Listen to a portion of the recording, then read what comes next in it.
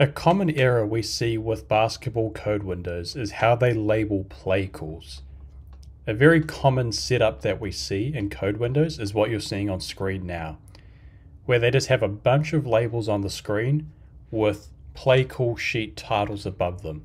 So for example, here we have early offense and then all the early offense plays. Here we have out of timeout with all the out of timeout plays. Here we have flow with all of the flow plays. The problem with this particular format is that one, it takes up a whole bunch of your code window. So if you're coding on a timeline that's also on your screen, you're not going to have a lot of room on your screen for that video. And the second issue is it's really hard to find the labels when you really need to, especially in basketball, which is such a high-paced sport. So what's the alternative? The alternative that we recommend is something that looks like this. As you can see, it's already a lot smaller, but also it's much easier to find the plays that you're looking for. So for example, if I click play calls, I'm going to get all of my play call labels here. If I click transition, here are all of my transition plays, sideline out of bounds plays, and baseline out of bounds plays. So how do we get something that's like this, where we have all the plays that we need in a much more organized format in a much smaller space?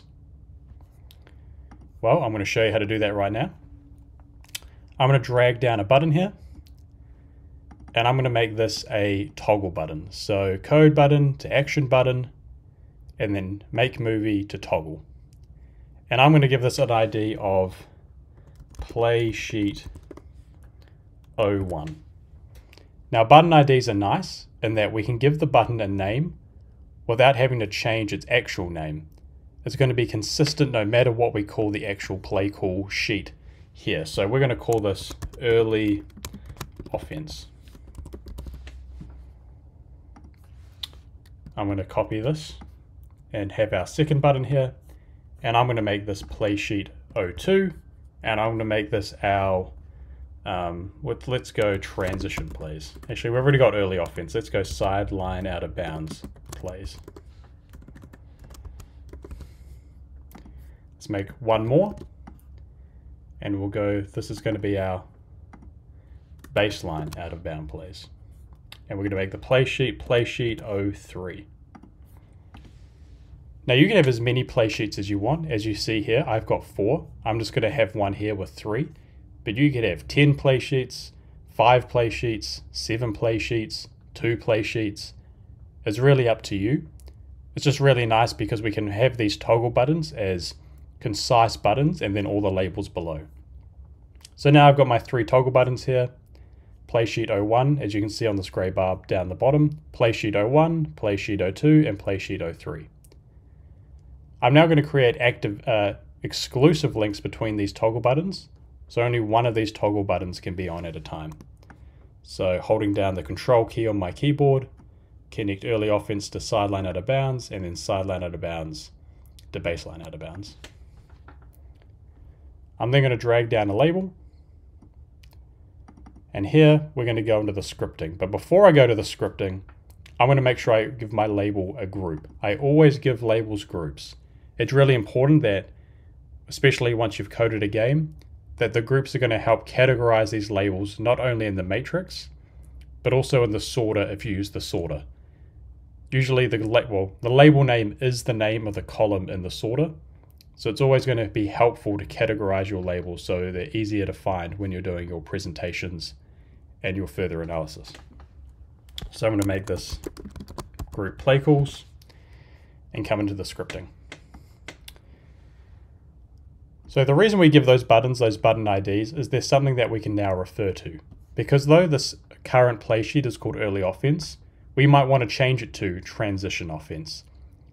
So to make sure we don't have to change the scripting if we do that, the button ID allows us to just keep a consistent name throughout. So if it's going to be our first line of script, button, hashtag, put in quotation marks this button ID, so play sheet 01, state equals 1. Now toggle buttons are binary, which means they can either be pushed down or pushed up. A push down button is equals 1. a pushed up button is equals 0. So we want to say if this button is pushed down, we want to give it a command, rename, let's just call it early offense play 1.